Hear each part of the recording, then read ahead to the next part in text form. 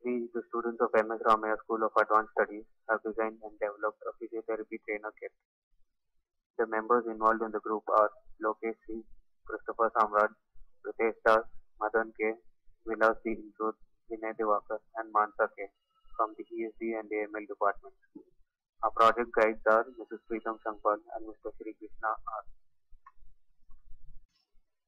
Many patients experience hand dysfunction due to neurological or orthopedic injury and diseases, including stroke, muscle weakness, and fractures. The proposed system is one such biofeedback device for hand motion rehabilitation. It employs the concept of biofeedback to give therapists an affordable and user-friendly access to finger flex and force parameters for appropriate rehabilitation. The system records the motion feedback through the sensors which quantitatively measures the movement of fingers of the right hand. Most of the existing physiotherapy kits, as shown in the figure, require external aid from physiotherapists or doctors to be present when the patient is performing, and also they are very bulky and have to be handled with care. Our developed product focuses mainly on reducing human effort, both of the patient as well as the doctor or the physiotherapist.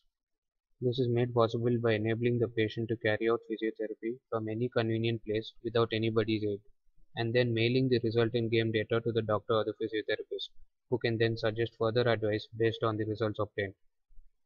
The other major features of our product include low cost, ease of use, compactness, and reliability.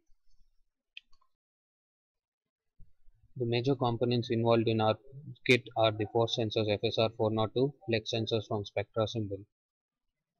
The output values of these sensors are calibrated, and the resistance outputs are then converted into corresponding calibrated voltages through using voltage divider circuits and are fed as inputs to the processor, which is the processor we have used here is NI DAC 6008. The prototype we developed is shown here. So basically the glove comprising of the 4 flex sensors placed on the outer side of the hand in order to detect the bending, and the 4 sensors in order to detect the forces placed on the inner part of the hand. And the third component is the processor, which consists of the DAC along with the voltage divider circuit, and the processor is connected to the LabVIEW software interface through the USB cable. The GUI being developed on LabVIEW in order to implement the game. The first 4 bars indicate the amount of flex, that is the amount of bending being applied by the patient, and the four bars on the right hand side indicate the amount of force being applied by the patient. The graphs below each of these bars indicate the average values of the bending as well as the forces applied. Started by clicking on run, and on clicking on run we can select the fingers or any combination of fingers or all 4 fingers at the same time, which have to be monitored, and a file name is provided in order to store the data of force and flexes for remote monitoring or later review by the doctor or the physiotherapist. So each finger's bend will be indicated as shown in the GUI, and force applied for each finger is also indicated.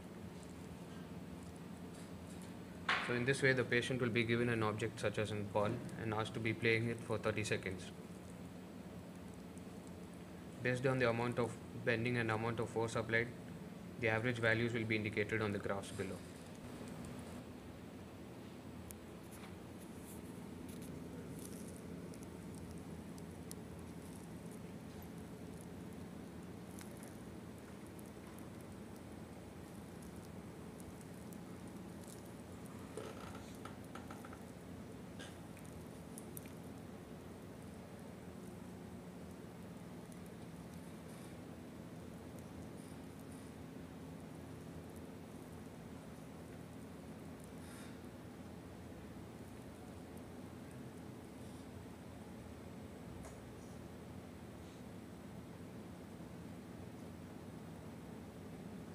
Once the game is played for 30 seconds, the average results for each of the fingers indicating flex as well as forces have been shown, and the total average score is provided on the right hand side along with the comment depending on how the patient has been performed.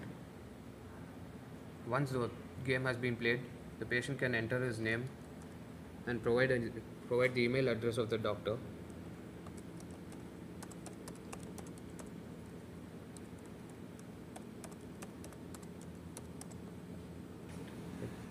So So once the email address is entered and clicked on OK, an Excel sheet having values for the patient playing the game for 30 seconds will be provided.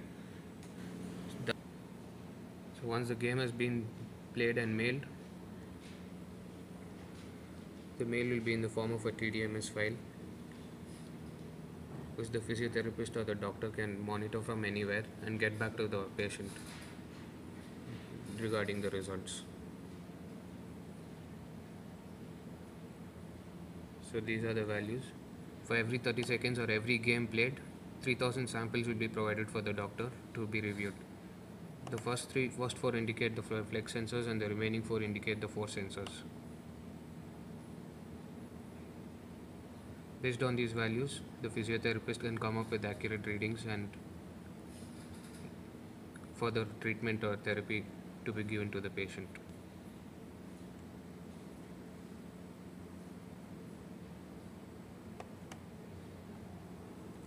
3000 samples.